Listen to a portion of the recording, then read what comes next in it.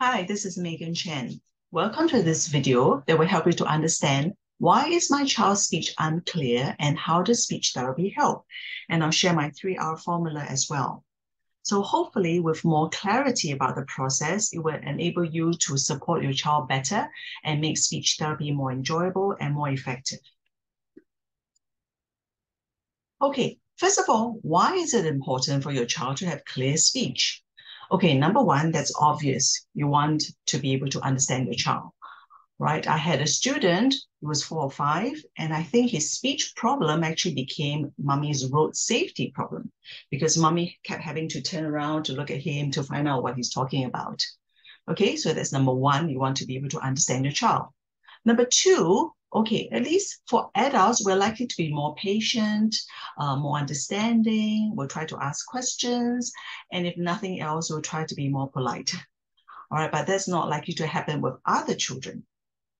I actually have parents who decided to do speech therapy because other children were coming up to them and saying, Uncle, I don't understand what Jaden is talking about. Or, Auntie, Eden can't talk. All right, so other children are likely to be very blunt about it. Okay, and number three, if your child is not able to speak clearly, it's likely to affect how they learn reading and spelling as well.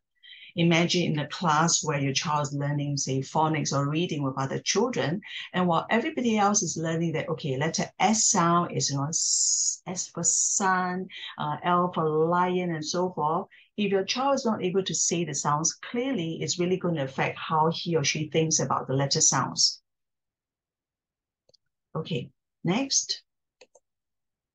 Okay, I should talk about the number one myth, all right?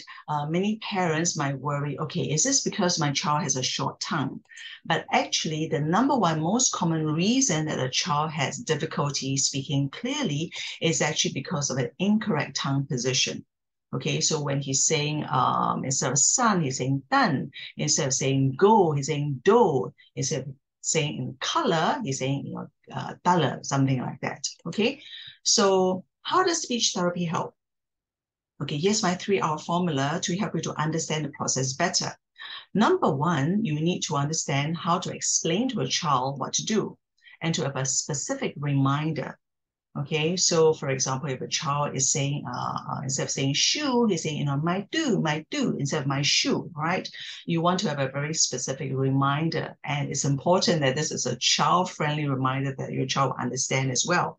So I might explain, okay, remind the child, you have to blow the sound, shoo, right? Okay, number two, you want to contrast the right sound and the wrong sounds. If you're not very comfortable using right and wrong, you can use words like, the new way or the old way. All right. One secret is that in order to talk better, your child actually needs to listen better as well.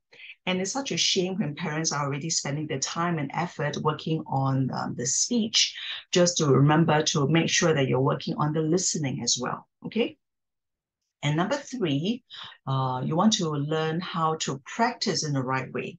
So for example, if you're working on an S sound, sun, slow, 6, 7, and so forth. Yes, on the one hand, you want to have a lot of variety of different words to practice, but you also want to practice specific words with lots of repetitions in order to build up the muscle memory that's necessary. Okay, so that's a 3R formula.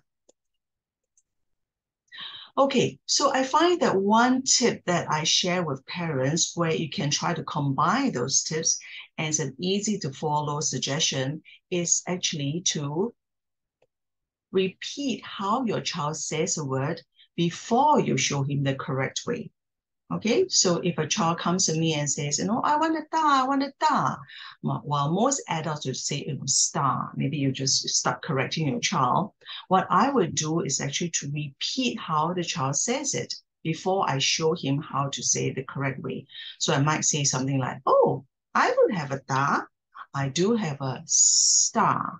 Okay, so you can see that in a sentence like that, I try to show the child how he is saying it before I show him the correct way to say it. Okay, so there you go. That's a very quick, brief description of the process. I've tried to make it short and simple so that you remember the most important points, but obviously I've only covered the tip of the iceberg. Okay, but I wanted to get the information out to you because I think it's really important you have clarity about the process so that you understand what to do. So even talking about the number one tip, for example, you might find that, in terms of from the parent's perspective, when you are trying to do that, when you try to say, oh, okay, I don't have a da, okay, I do have a star, it means that you have to listen to your child and listen to how he says it before you can correct him. Okay, so that in itself is very educational because it shows you the process that your child has to go through as well. So if you've gotten something out of this video, please like, comment, and subscribe. It will really mean a lot to me. And of course, if you think you need more support in helping your child, please feel free to go to our website for more information. Thank you.